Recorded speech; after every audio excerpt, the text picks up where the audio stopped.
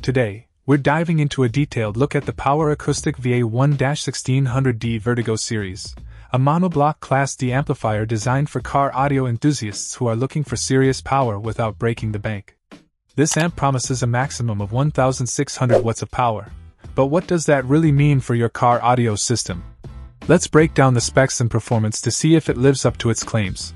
First up, the amp operates on a monoblock Class D configuration. This is important because Class D amps are known for their efficiency, particularly in terms of power handling and heat management.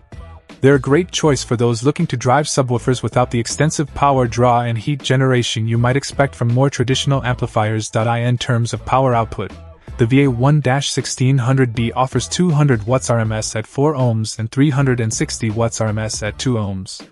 RMS, or root mean square, is a more accurate measurement of audio output as opposed to peak power, and these numbers tell us that the amp can consistently deliver substantial power.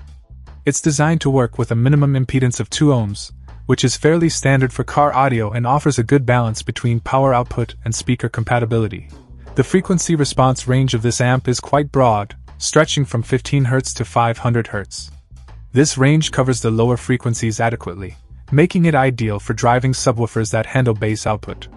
For those of you focusing on achieving that deep thump and fullness in your car's audio system, this frequency response ensures that the amp can handle low-end frequencies without strain or distortion. Check out the video description for updated price. And thank you for watching this video.